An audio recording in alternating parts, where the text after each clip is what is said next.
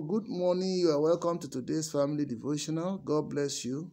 Thank you for being with us. My name is Pastor Yemi Omogboyega. With me is my dear wife, Mommy Omogboyega. God bless you as you listen to the word of God this morning. Kindly remember to share this message, press the like button, subscribe to our channel. I want to appreciate every one of you who have subscribed. Please join them if you haven't, because here God has some treasures for you every day. Please join us. God bless you. Let us pray. Heavenly Father, we just want to thank you for yet another opportunity for being with us, that you granted to us to be alive, to be able to share your word this morning. It is by your grace, it's not by might, it's not by power, but by your spirit. It is because you have mercy upon us. That's why we're able to see today. Thank you for the grace of coming to you to share your word, even with your people. Accept our thanksgiving in Jesus' name. Almighty Father, we pray whatever sins are in our lives, please forgive us in Jesus' name. Whatever sins other people have committed against us, the grace to forgive them, please grant unto us in Jesus' name. We also pray that today, let it be a day that we will remember for good in our lives. In the mighty name of Jesus, let there be accelerated promotions in our lives today in Jesus' name. The miracles, that unsurpassed miracles that, we pray that you perform such miracles in our lives today. In the mighty name of Jesus. Father, we thank you. Blessed be to your name. In Jesus' name we pray. Amen. We are taking our Bible passage from the book of Luke, chapter 24, from verse 13. I will stop at the comfortable place. Kindly listen. Thank you. God bless you. Now, behold, two of them were traveling that same day to a village called Emmaus, which was 7 miles from Jerusalem. And they talked together of all these things which had happened. So it was, while they conversed and reasoned, that Jesus himself drew near and went with them. But their eyes were restrained, so that they did not know him. And he said to them, "What kind of conversation is this that you have with one another as you walk and are sad?" God bless you, ma. God bless you, ma. That's okay. Amen. Amen. The kingdom of God is like what Yoruba says. What you are looking for in Sokoto is right in the pockets of your trousers. In Yoruba, Sokoto is an ancient town in the northern part of Nigeria. Sokoto, trousers, is right with us, especially with the male boys. The male, that we use trousers. So Yoruba looks at it, so you are looking for something.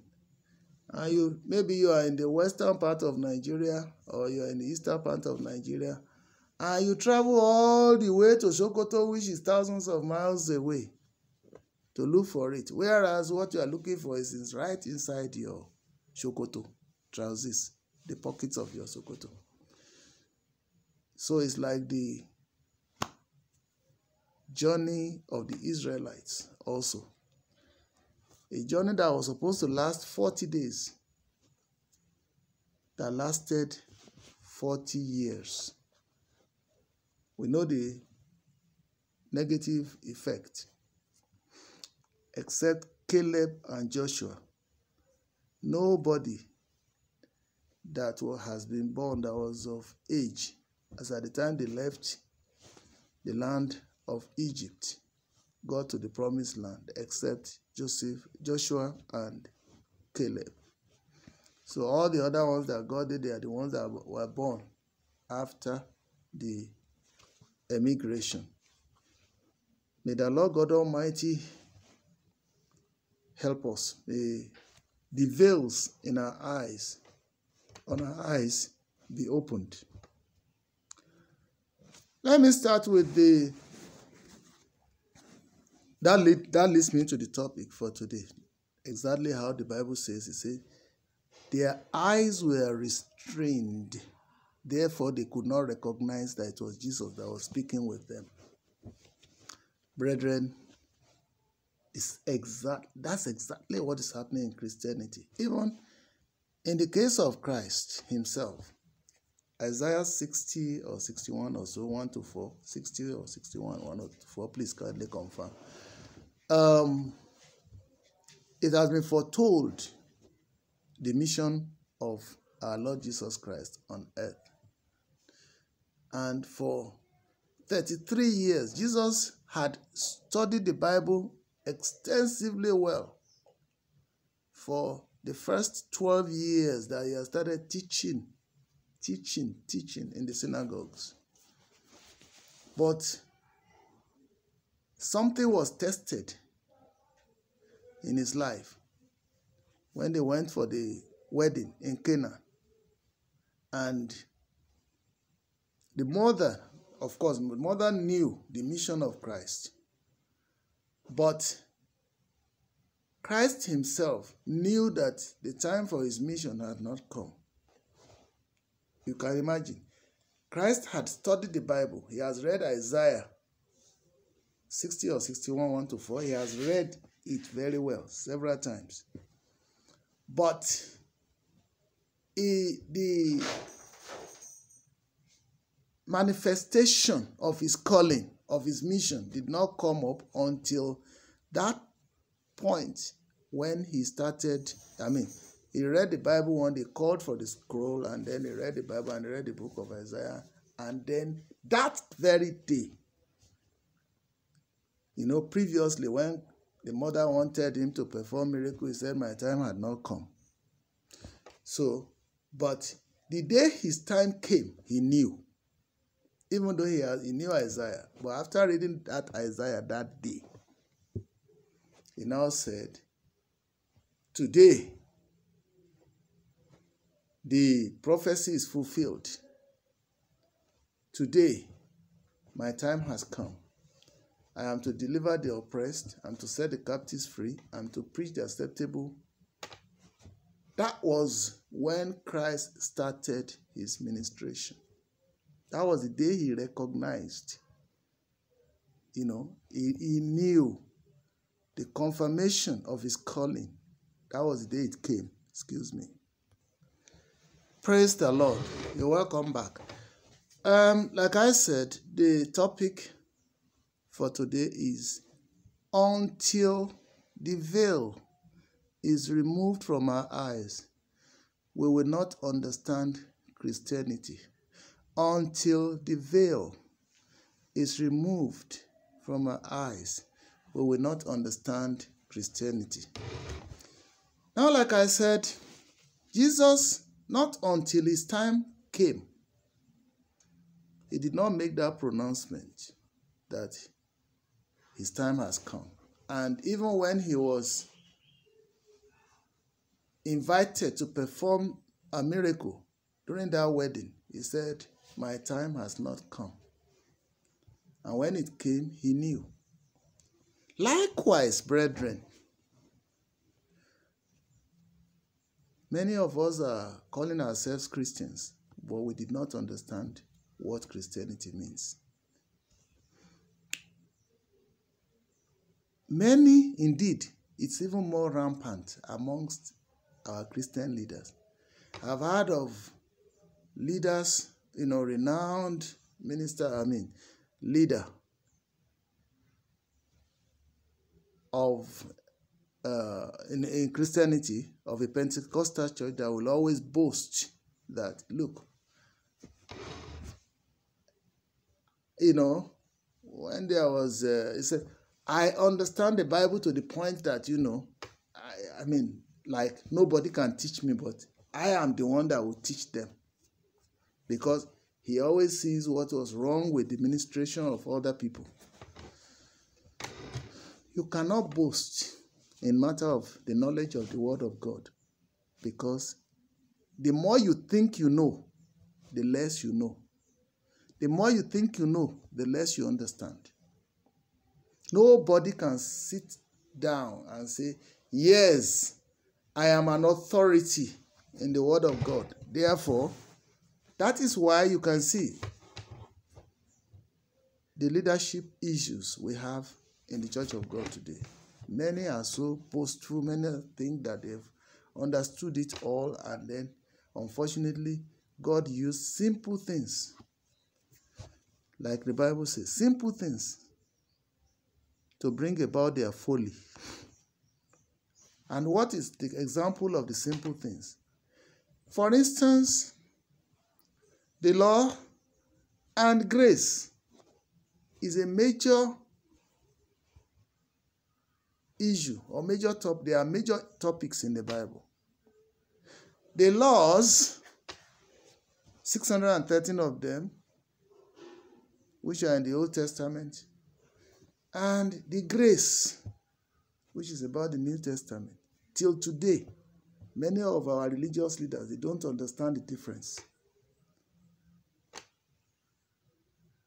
They studied the Bible so much that they think that they have understood it. But unfortunately, in the application, where wisdom is, they lag behind. Because they thought they knew, but unfortunately they didn't know. Simply, for instance, you understood or you understand all the passages in the Old Testament, but you do not understand Hebrews 7, which made the total change that Christ came for, which brought about the grace, which brought about the end of the Levitical era, which told us that we are now, we have a new priest, not the Mosaic priests of those days, not the Levites of those days, which told us clearly that the Lord has erased the old laws and has, brought about a better covenant that is in the order of Melchizedek, king of Salem, who has no beginning, who has no end. But what do we do today? What we are doing is we are mixing the old that the Lord has erased with the new, because we read it, we didn't understand. Hebrews 7, 14, particularly 14 to the end. We did not understand 2 Corinthians chapter 3 from 1 to 6. 2 Corinthians chapter 6, that the law kills, but the Spirit gives life. We did not understand Matthew 22, that tells us all those 613 laws are subsumed under love your God with the whole of your heart and your might and everything in you, and love your neighbor as yourself. We did not understand. Because we did not understand, that is why we can bring Malachi 3, 8 to 10 to say you want to, take tithes, that God will cause you, that everything is this and that, because maybe we didn't understand. Secondly, some may understand, but because it's a juicy thing to bring in money, they will stick to it. But many did not understand. We did not understand that Bible says the law kills. That law never achieved anything. And those who were operating it, even, Bible says they are just mere flesh. And therefore, the Lord himself erased everything. Then he brought Christ, who is the best priest, faultless priest, the one that has the power of eternity, the one that will eventually reign in this world for eternity, rule this world, the only president, king that the whole world will bow to for eternity. They did not understand. Even when Christ came, till today, the Israelites didn't know that he had come because they lacked understanding. They are still looking for the Messiah, whereas we are looking at his second coming because of what the Bible tells us. But when he came, they questioned him. They even killed him. Thank God it is for fulfilling the purpose. for which he came. They did not understand when Christ himself confirmed it that, look, forgive them, O Lord, for they know not what they are doing. They didn't understand what they are doing. Because if they understood that what they are doing will bring about the salvation, they would, honestly, they wouldn't want to kill him. They were looking for, they didn't understand that the kingdom of God was here then. They were looking for the king that would be what Christ would be during his second time. That is, they were looking for political leadership that will end their poverty, that will give them, not knowing that they have to work hard now to end their own poverty. That they have to believe and trust in God and work hard to get what they want. No, they are looking for somebody who will give them free education, free meal, free everything, free something, who will suppress all the other powers. And yes, they were looking for it then, but not knowing that the Messiah was with them, and they killed the Messiah, not knowing also that, not understanding that that Messiah is supposed to, what they are doing is furthering the advancement of the kingdom of God coming to this world.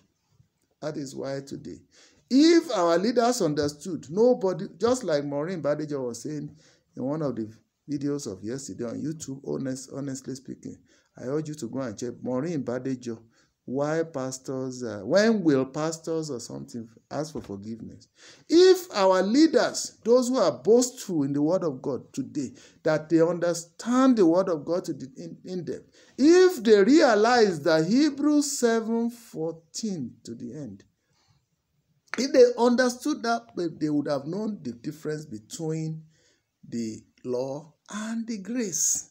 They will understand the difference between the laws. They will not institute all these their man-made doctrines, thinking that it is the one that will take them to the kingdom of God. Thank God we treated the topic about the thief on the cross yesterday. If they understood that God does as he pleases, the person you write down, God can raise up. The person you underrate, God can make great. If only they understood that, they would have known that there is no man-made set of doctrines that will take you to heaven. Even your giving, they are only treasures that you are laying in heaven. That is, if you ever get to the heaven. If you miss the point, the treasures may be there, you may not get them, because if you don't make heaven, how will you get the rewards there? That's why what we need to do is make sure that our focus is to make heaven. They don't understand that. Look at the thief on the cross who did not go through baptism, who did not go through doctrinal teachings, did not go through things. Yes, just at that point, Christ had the redeeming power to perfect everything in spite of his shortcomings and yet make him to get to heaven. Where are we? You want to marry, you go through a lot of doctrinal teachings such that, or stupid things, or something, impracticable things, or some things that, tilt towards. If they understood, they won't even be collecting money for counseling in the church of God for wedding. They won't. They wouldn't. If they knew how God operates, they wouldn't be conducting pregnancy tests, because they want to, like Thomas, they want to see that it is, because they think they are doing the will of God. It is not to say that people should be wayward. You see, if the people that want to wed themselves know God, everything will just be in place. Nobody will be forcing them to say, go and carry out this test, go and carry. Did I not tell you of a wedding that was conducted in my church once? Not in my church, in another church, but by a member of our church that wedded in another church. And they have done all their so-called counseling and everything, and yet the lady was pregnant. That God even made that clear, manifest at the point of joining them together, that people who have eyes say, this girl is pregnant. It became a controversy until somebody was so smart and said, well, I'm not a doctor, but can we now go to the doctor now to confirm before we join them together? And that wedding was solemnized. I told you. And later this kangaroo discipline, they now say they suspended the guy and then that he has repented. Why the foolishness in the first place of even going through all those rigors? If they understand who God is, that he can do as he pleases, irrespective, if they understand that, if the veils were removed from their eyes, that harlots were saved. The Good Samaritan was given an example compared to the the rabbis, our religious leaders today, who themselves did not pass through certain things and are imposing those things on people now because they consider their own as past, but that others must be subjected to things that God did not. Who, if they understood, they will allow God to do what God wants to do in people's lives instead of. If they understood, they would not say, don't marry from even another Christian fold. Just marry from our own fold, because they think they know it all. If they knew that, they would not. They will go for that disruption. You're welcome back. Like I was saying, if only our religious leaders understand God the way they say they understood him, they will not make themselves, you see, did the Bible not say, don't call anybody your father in the Lord, that we are all the same before God, that we are all messengers, ministers of God? If they understood, did they not read or hear that the Bible says we are ministers of the new covenant, not of the law, but of the new covenant? Brethren, if our people understand all these things, they will not continue to put us into. If they understand the word of God, wouldn't the people know that God expects them, all the monies collected in the church are expected to be spent on the people, not on, to impact directly the lives of the people. They did not say they sold all the things that they had and they shared it according to people's needs.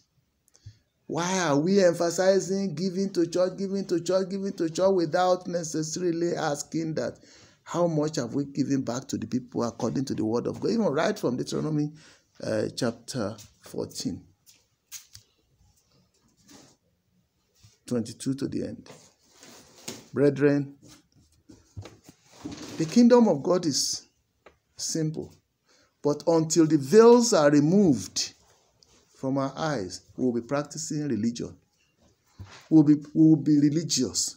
We will be going through set of, today you say, God of Lagbaja, God of Temedo, not God Almighty, the creator of the heavens and earth, who owns even the Lagbaja and Temedo. We are worshiping the Lagbaja and Temedo. Many of us fear our GOs more than we fear God Almighty. If we understand that the Bible says, my people perish from lack of knowledge, how many of us will not read the Bible and be waiting for somebody to interpret the Bible to us? How many of us, did the Bible not tell us that a time will come, that God himself said, a time will come that I will write my laws in people's hearts? There is this stupid argument which should not arise at all. Electronic Bible. Somebody telling you your iPhone that contains the Bible is the devil. Did they not understand the denomination that said TV was a devil's box, and today is using the TV, now is now reversing himself? Look at the leadership. Look at that level. Is it not the same leadership that said they were not going to marry? They are going to be, eunuchs for God. But when the time to marry came, he veered off and married. When will the veils be removed from our eyes? You, they are followers. They are followers. I thank God for 60 years I was blind. being misled, but I didn't understand until God himself opened the way. If you read many of our devotionals today, they are promoting the interest of their writers, not preaching the word of God. That's why I thank God. It was when God started this ministry also that he gave me a better devotional. The Bible in 1 Year by Nicky Gumbel. That will tell you, that will teach you the Old Testament and the New Testament fulfillment the same day, the same way. Anytime, please go and just Google, just search for, go to your Play Store, search for Bible in 1 Year, red and white logo by Nicky Gumbel. There is no devotional that has, well, I think Daily Bread tried, a few others tried, but there is no devotional has blessed me more than that one, honestly speaking. And is indeed, it is my manual, it is my syllabus, that point that made the Bible clearer to me. I've been listening to that ministration for almost 4 years now. I've never seen tithe your way to prosperity. Rather, I saw where I said everything is gifted to us free, and we don't impose money on people when it gets to raising money, but God is funding his church. God Almighty is funding. I've never had, if you don't pay your tithe, you will not make heaven. I've never had, if you eat your tithe and die. And foolishly, we will be ministering that the whites hate the black, and so on and so forth, and so on and so forth. Black is this. You see, part of the diversionary measures to attract us to them, so that we will not make. Oh.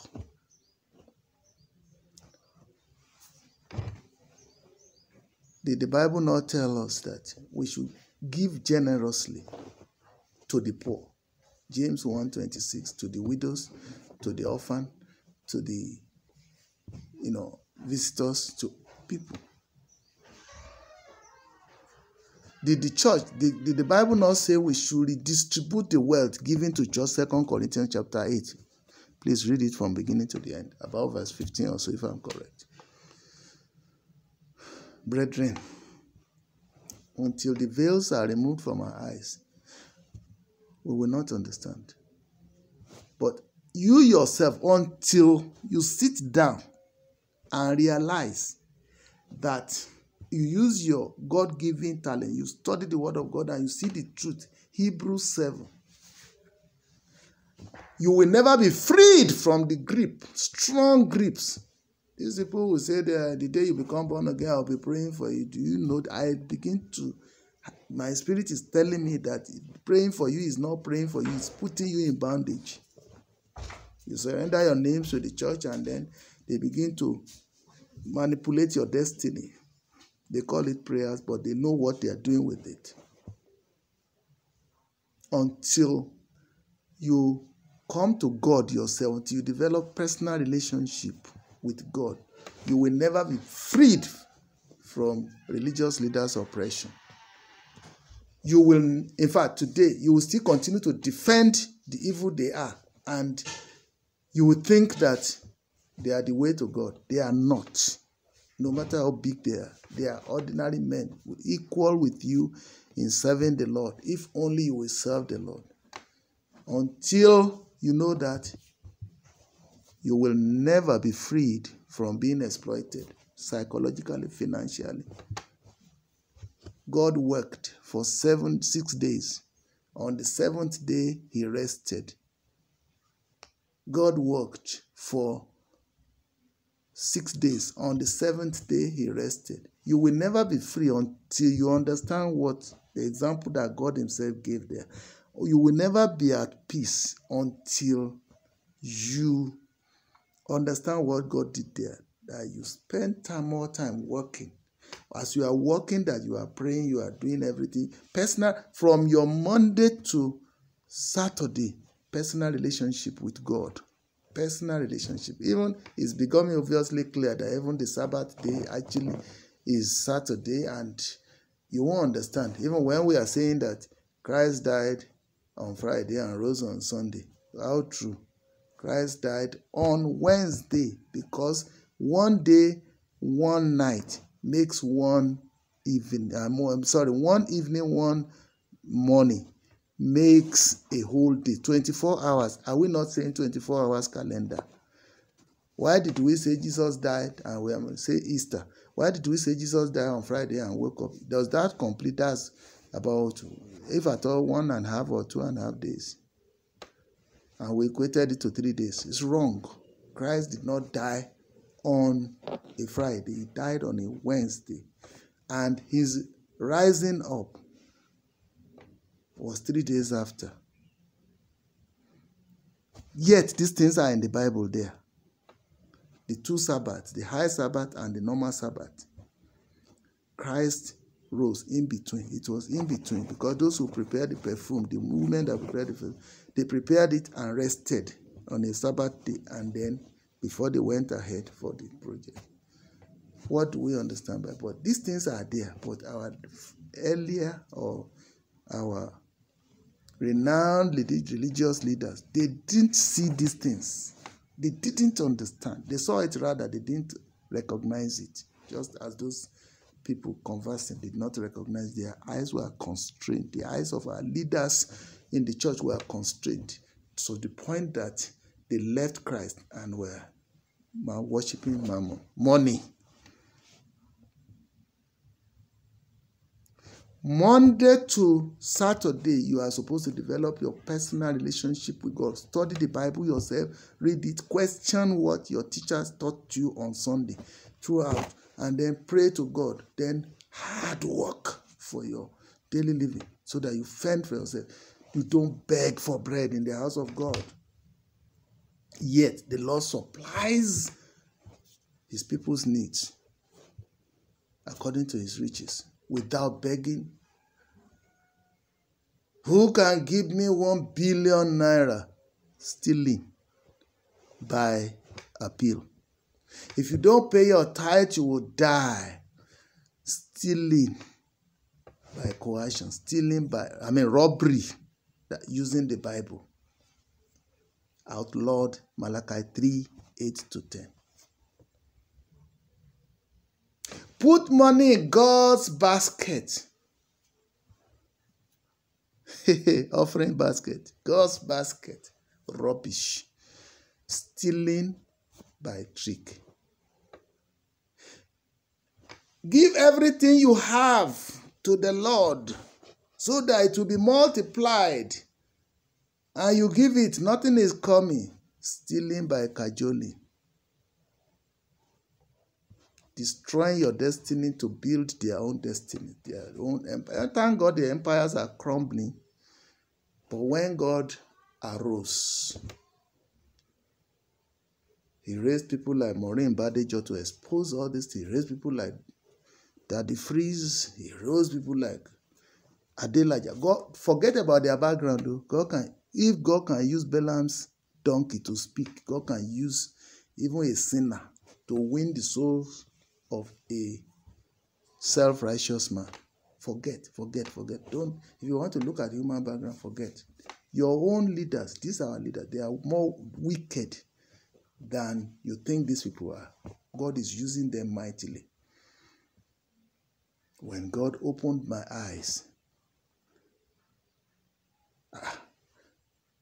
in those days when they talk of tithe, I will rebuke the people. I would tell them that that's why their lives were what it is, because they didn't. Those who knew me they will testify what I did because I was working on the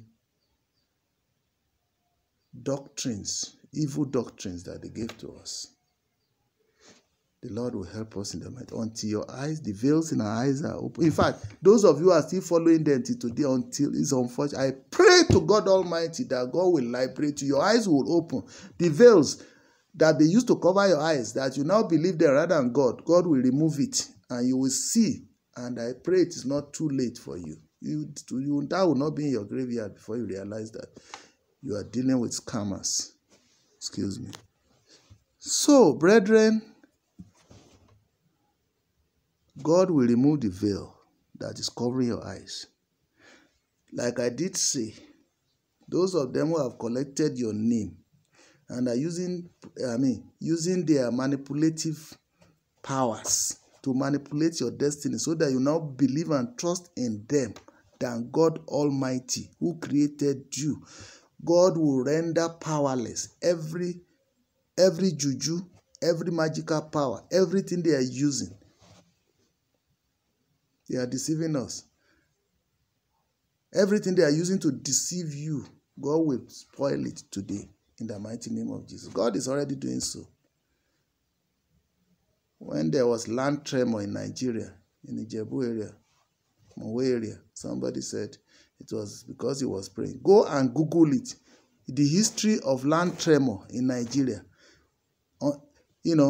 Because we didn't know until one man, Bishop Seth Kale, late Bishop Seth Kale, an Anglican also priest, said this thing has been happening. Somebody claimed it and said, it is when I was praying that the ground shook. Lie. Go and Google it. Just say land tremor in Nigeria. History of land tremor in Nigeria. It happened in 1930, the first time, till that very one that happened in the year 2000 and recently, not too long ago. That's how they are deceiving us. Is God not exposing them? May God remove the veils in your eyes. May God remove the veils in my eyes. What God requires you to do is develop personal relationship with God. Develop personal relationship with God. Develop personal relationship with God. Study your Bible from Monday to Saturday. On Sunday, go and listen to the Word of God. All these the ministry programs every day is a waste of time. It's a waste of your precious time that God gave to you to serve Him directly Himself. Serving God is every day. But it is personal from Monday to Saturday. Even though we accept Saturday now, Monday now, Sunday now as the worship day, but it's still Sabbath. If you calculate the Easter with when Christ rise and Sabbath is still Saturday. But let's leave that. What is important now is serve God. Serving God is 24 hours. Nobody will beg you to read the Bible. Nobody will direct you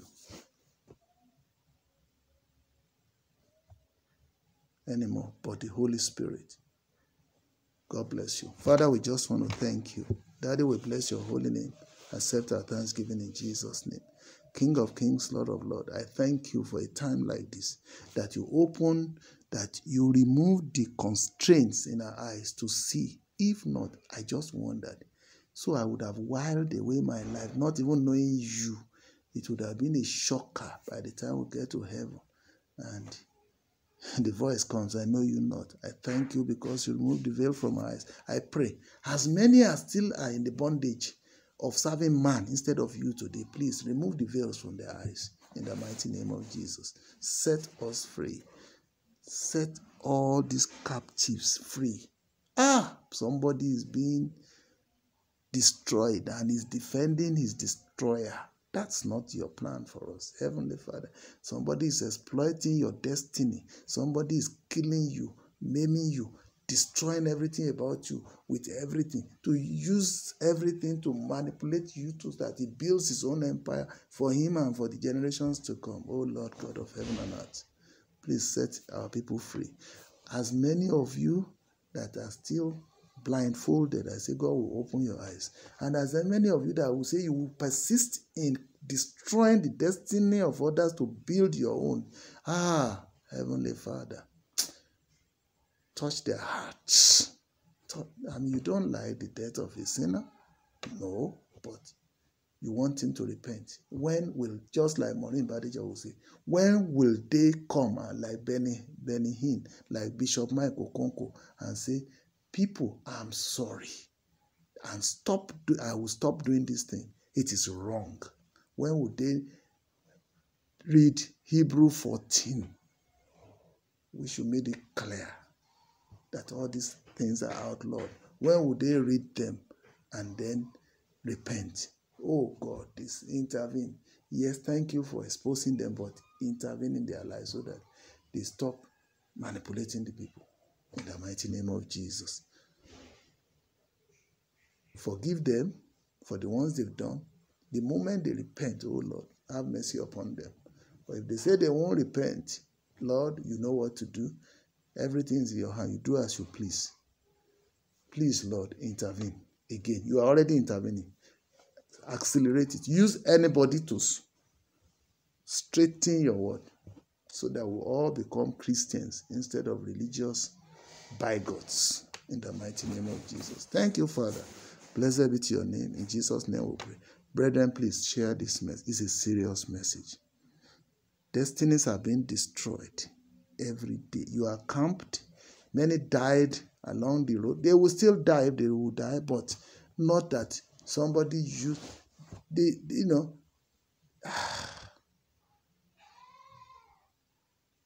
Brethren, stop being fooled. God has delivered you now. Stop fooling yourself by following them. Go and align with God Almighty directly. Don't align with any daddy Geo. Share this message. Share it. Share it. You will be saving a lot of souls. And God will reward you for good. Have a wonderful day.